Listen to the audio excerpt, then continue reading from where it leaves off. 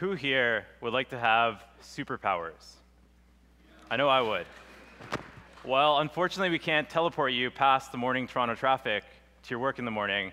We would like to show you a brief glimpse a little later in the presentation on how we're trying to give people superpowers. But before we go there, I'd like to go back to where we started and why we're doing this. So fast forward, or rewind, 2 years back to here. It's Zurich, Switzerland. And nestled between the gorgeous snow-covered peaks and the delicious Swiss cheese is a place called the Swiss Federal Institute of Technology, or ETH Zurich, where Matt and I were studying a combination of courses in robotics, computer vision, biomedical engineering. And we saw this guy. So what he's holding is not just a cane. It's actually a pretty complex technical device. Nestled in that handle is a 3D camera. And that camera is sensing obstacles in front of him and alerting him via tactile feedback and auditory sounds how far away obstacles are in front of him. So we saw that and we said, I wonder if we can do something more. And thus began a project we called EV. We packed the EV with a ton of technology. There's a 3D scanner, a camera, and a GPS module in there.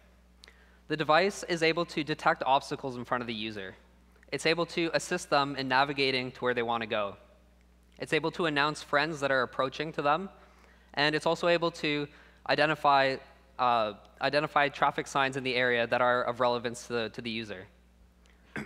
Now, the important part of this project was that we're able to use the brain of the user to do the processing on these signals.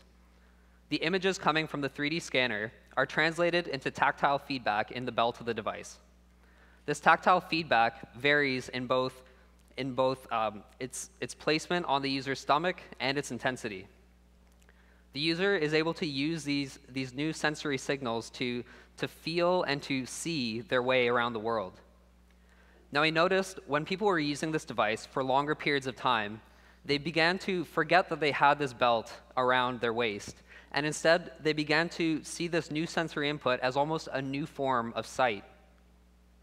Now, we learned two key things in creating EV. One was that when you're designing a wearable electronic device, you don't want to create it to look like a giant diaper. People just don't want to wear that. And the second is, as technology closely couples with us as humans, it becomes removed from the equation, and what you're left with is a new or enhanced ability.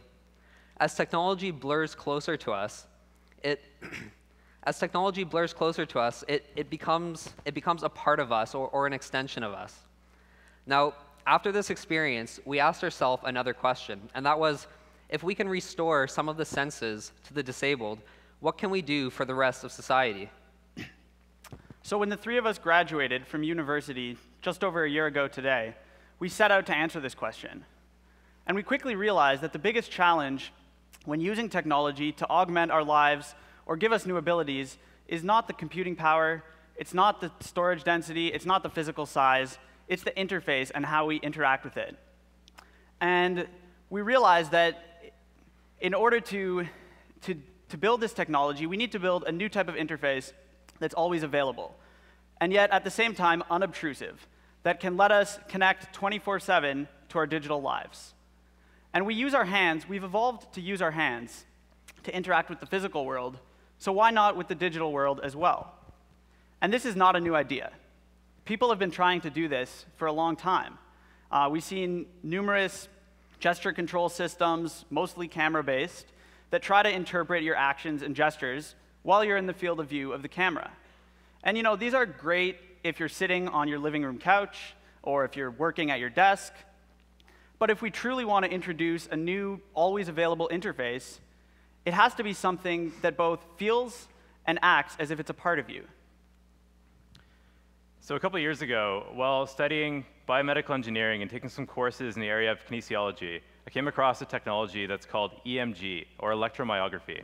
And that's just the big scientific way of saying the study of the electrical activity of muscles.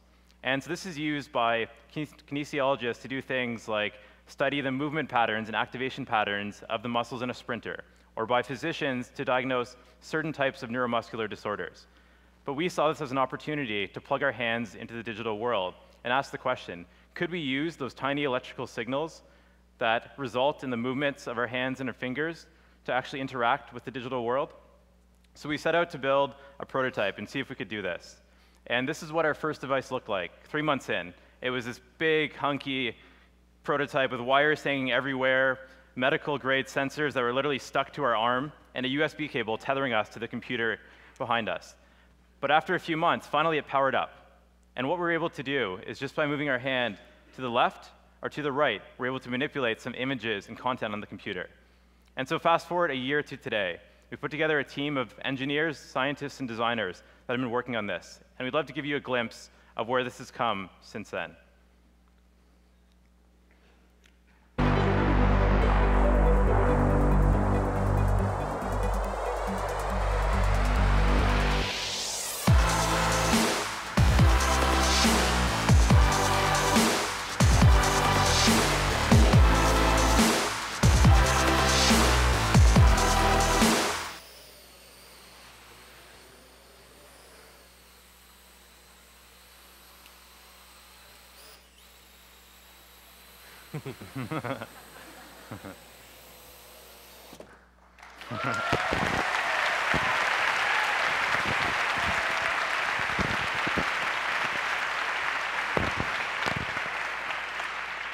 So in case you were wondering how I was just controlling the flight of that helicopter, I actually have a prototype of the Mayo on my arm right now.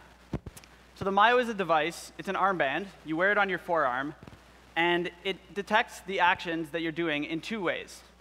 The first is through a set of 8 custom-designed electromyographic sensors, which are sensors that detect the electrical activity that gets generated when you contract your muscles. And in contrast to the technology as used in a clinical setting, our sensors do not require a direct electrical connection to your skin, which is important because it allows us to make the device robust for a wide variety of people and skin conditions. The Mayo also contains a 9-axis motion sensor, which basically means that it can track the motion and orientation of your arm.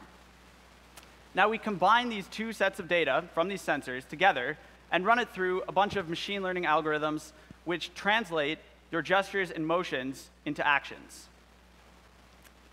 And all of this processing is actually done on a low-power microcontroller that's embedded within the Mayo itself.